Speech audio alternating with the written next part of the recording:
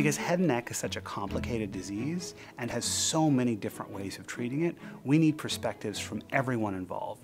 Surgeons, medical oncologists who give chemotherapy, radiologists, the people that read the scans for us, radiation oncologists like myself, even pathologists who look at the tumor itself to tell us exactly what kind of tumor it is. We need all of that insight to develop the best treatment plan for every patient. So we meet periodically, at least once a week, to discuss patients' cases as they come through the door, amongst ourselves, determining exactly for that particular patient what their goals are, what the best treatment is. For every cancer patient, we need to stage them. And what does that mean?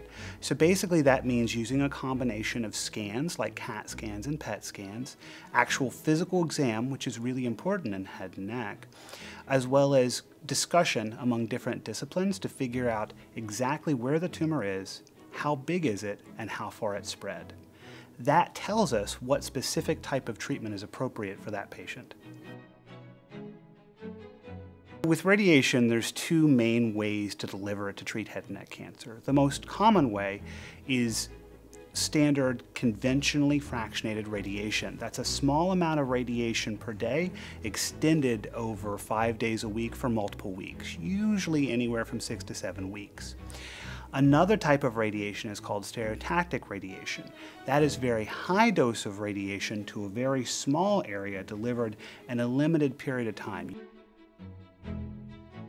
The side effects from radiation, particularly that low dose per treatment, mini treatments radiation, come on gradually. They don't happen all at once.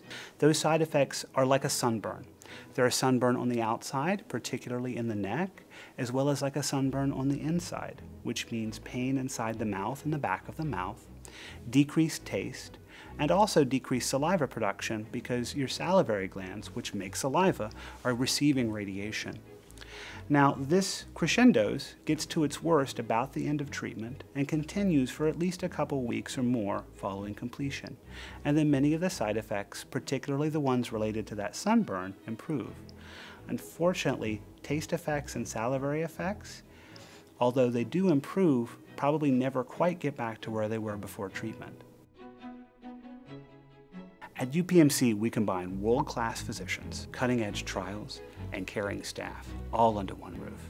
Not only do we care for you during treatment, but we also have a continuity of care clinic that treats you during and follows you in the months and years that follows your treatment to make sure that any side effects and any long-term consequences are handled appropriately.